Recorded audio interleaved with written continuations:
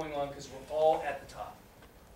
For 7 years in a row, the Chief Executive Magazine ranked California 51. Why? Because Washington, D.C. is even better than California. So we have companies leaving Texas, companies leaving other places to do business. You know, I was just talking to one company, and he was telling me how, because of the regulations, he's not going to close down his plant. What he's going to do is he's going to expand it in Mexico and Texas. He's hiring another 200 workers in Texas and 100 workers in Mexico instead of here. You know, because California chases them out. Tax Freedom Day, April 16th. That's the day where you had a chance to keep all the money you started earning from that day forward. August 27th is the day that you're free to keep your own money after all the regulations. So we need to stop these taxes. And let me just quickly, I got to move fast here. Those who make $500,000 a year pay $256 billion in taxes. If they pay 100% of their income, 100% of their income, the government gets $1 trillion. But the 2011 annual deficit is $1.6 trillion. Even if you tax every wealthy person in America, you'd still be $600 billion short with this massive deficit. And if you take that money away from these business owners, from these entrepreneurs, from these investors, the free enterprise engine is destroyed. So there's a few solutions, we won't go into them, in cutting tax rates, giving incentive for trillions of dollars of money to come back to the U.S. We've got to reform our tax code. And then we got to stop stopping out of control regulatory agencies. You know, right now, there are agencies that are killing business. I see it all the time with my business. These agencies are killing business. And we've got to be able to stop these out-of-control lawyers who have unlimited funds and unlimited time that go after businesses and make arbitrary decisions. You heard about Boeing. It was too expensive to have a plant and expand in Seattle. So they were going to South Carolina. This is America, right? And the labor board said, no, you got to do it in Seattle. You've got the FTC telling companies they can't have people like Tony the Tiger. You got the Federal Communication Commission saying, hey, you know, we got to put a stop on this talk radio and this Christian radio because, you know, it's not fair to everybody else. You've got all these different government agencies coming after companies. And it's more at an historic rate now than I've ever seen it ever in the last 40 years. And we got on the unfair government employee pensions. There's a small group of people who took advantage of the system. Most teachers, most government employees, most police and firemen, and all the rest aren't included in this.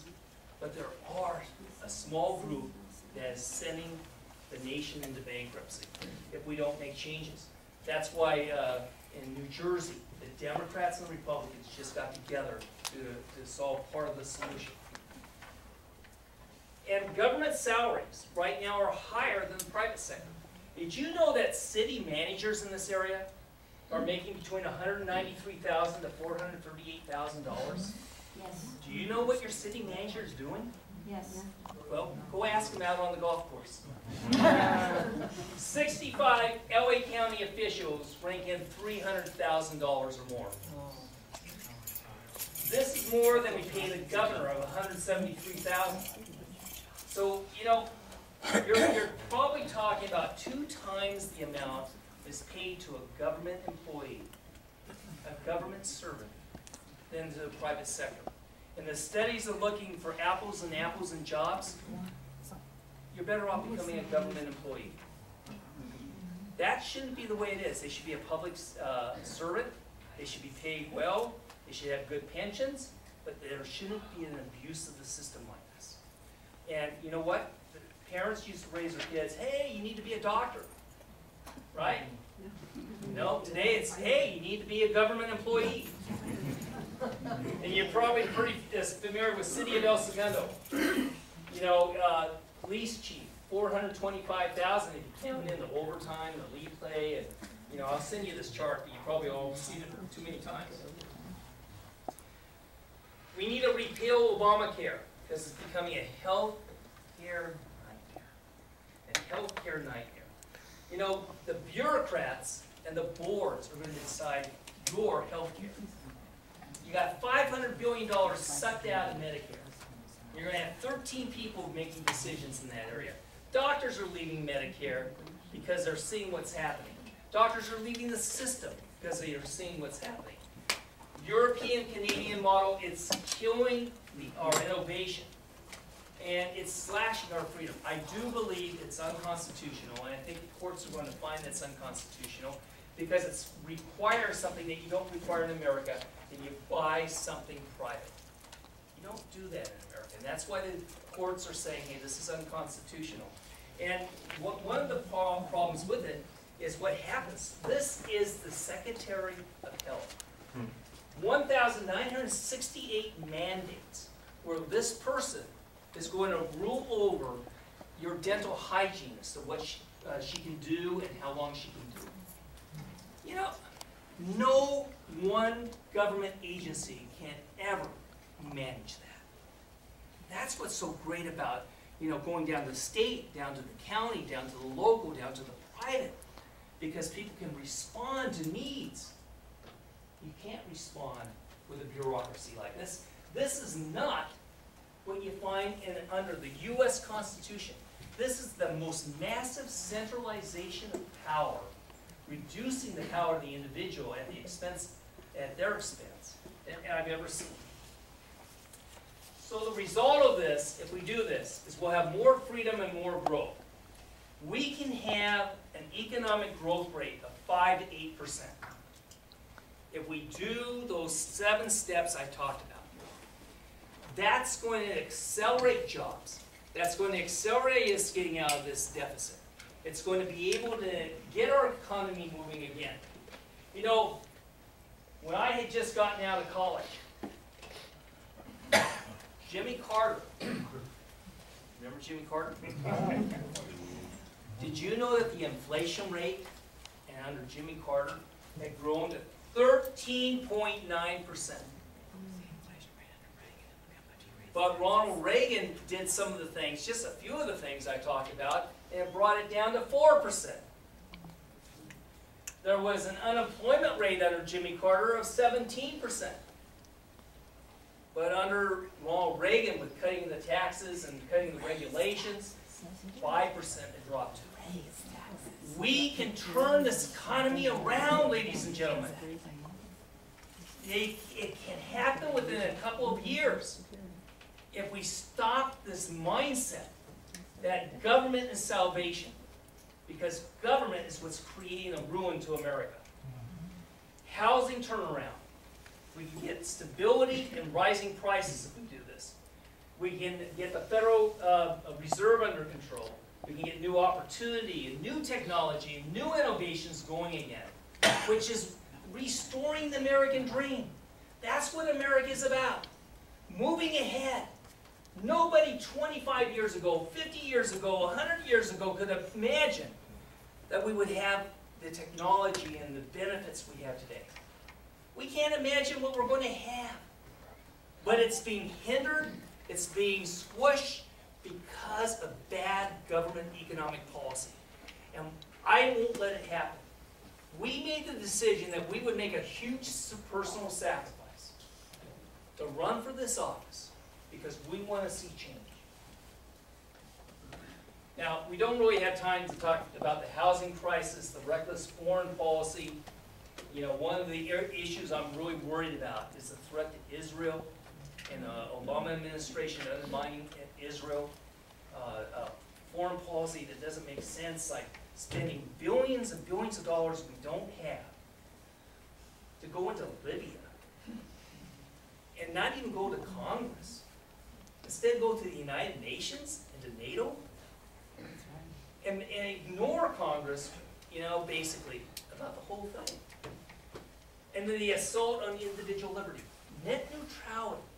One of the out-of-control agencies is the Federal Communications Commission, and at Christmas time they snuck through, despite a judge saying no, and besides Congress saying no, they snuck in net neutrality, which is a way of controlling your access to the internet. That's got to stop. And then there's the whole idea of the internet, you know, there's the kill switch. You know they were pushing to have the kill switch with President Obama until Egypt started to crumble and thank you. He hit that switch in Egypt, and they were silent then here in the U.S. But that threat is coming up again. And you've heard about things like the fairness doctor I mentioned about controlling what you hear on radio and TV. And the centralization of power. America is built upon the concept that the sanctity of the individual is key. That you are important, not the collective. So the bottom line, with big government, your freedom is gone. You have fewer choices, and they always want more. And what does it mean? It's like this picture here. Here's legislator. Here he's talking and debating about the bill. You can't really see it here. You know what they're doing here? They're playing, they're playing some type of card game. That's what we have with career politicians. I promise you, I won't play political games.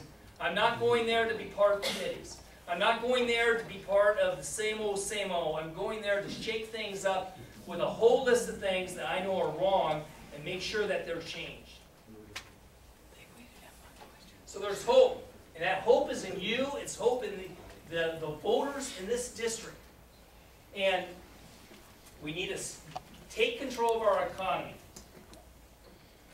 So we need to stop the insanity of deficit spending, say no to career politicians, speak out for freedom, strengthen our security and friends overseas, and demand real hope and real change. And that's really what I'm standing on.